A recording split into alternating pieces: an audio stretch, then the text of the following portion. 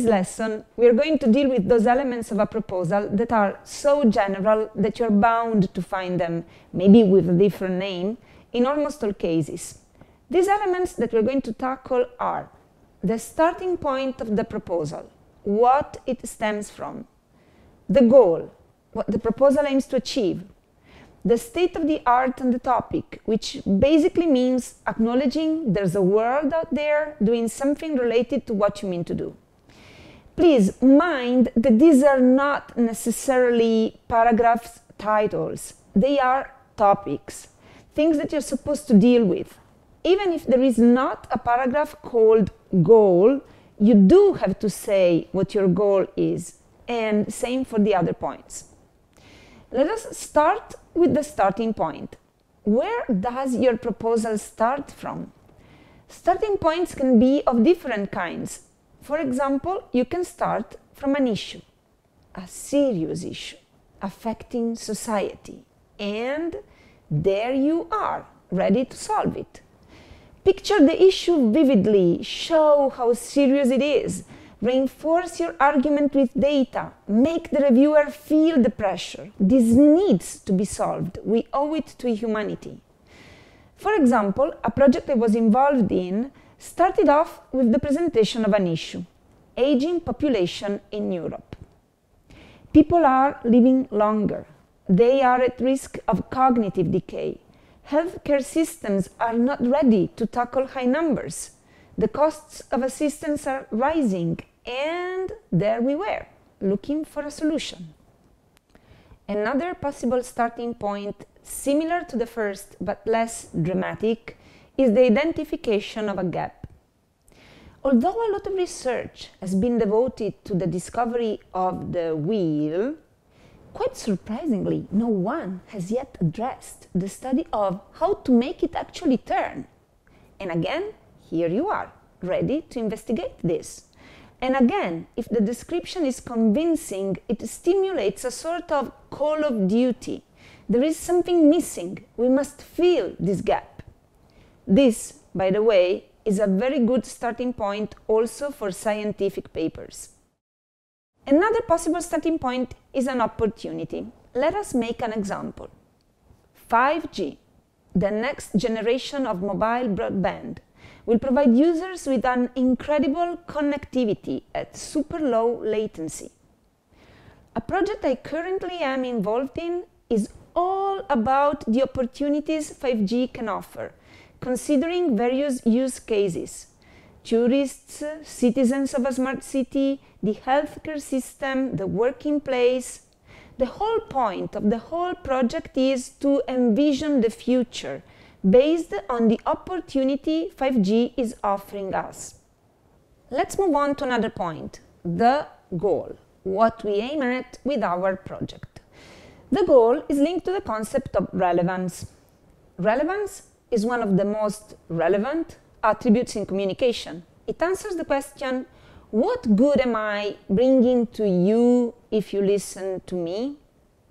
Too many times I see students and young researchers, and even not so young researchers, so engrossed, so to speak, in what they're doing, that they kind of take for granted that everybody can see the relevance of their work.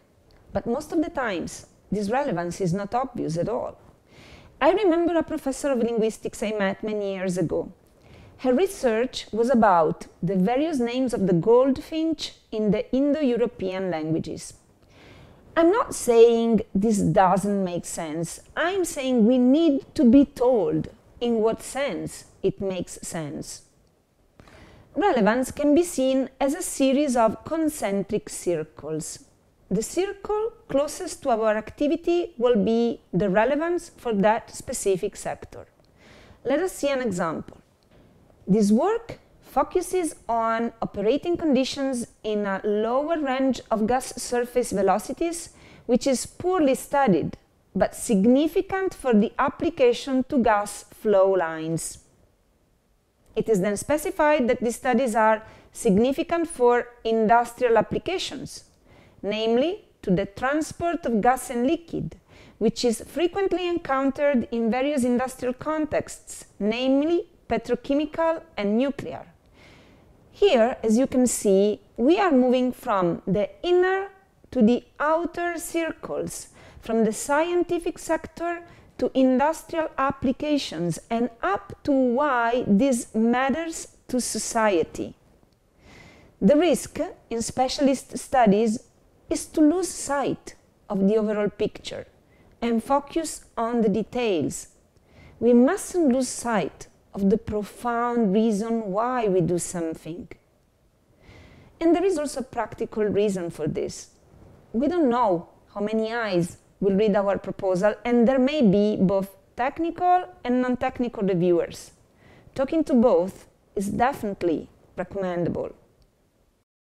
Finally, let's talk about the state of the art. We must show here that we are not, the typical scholar locked in the ivory tower. We must show that, yes, we have looked around, we know there's a world out there, and we are connected to it. First of all, we must make sure that nobody has already done or discovered what interests us. For sure, we don't want to reinvent the wheel. Then we have to check what is most similar to what we mean to do. A research area, a body of literature, someone working at a similar topic, someone working at the same topic but with a different approach, a laboratory investigating something that could be useful to us, and so on. We must show that we know how to position ourselves with respect to the world.